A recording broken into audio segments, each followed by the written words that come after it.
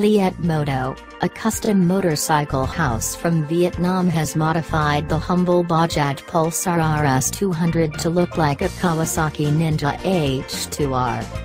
The modification house has replaced the stock body panels with even more aggressively designed custom units. The brake and clutch levers are from Brembo and are adjustable. It also comes with lever protectors. The analog-digital instrumentation is stock, but the clip-on handlebars are an aftermarket for the more aggressive riding position.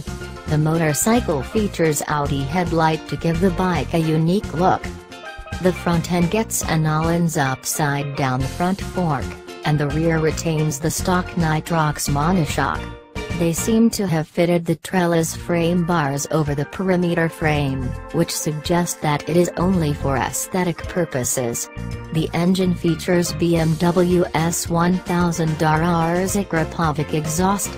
In its stock form, the RS200's 199.5cc mill makes 24.5 PS at 9,750 revolutions per minute, and 18.6 Nm at 8,000 revolutions per minute.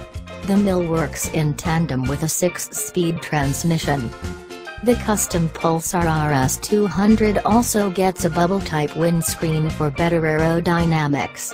Overall, the kind of equipment this bike has seems to be an overkill, especially for a small-capacity motorcycle.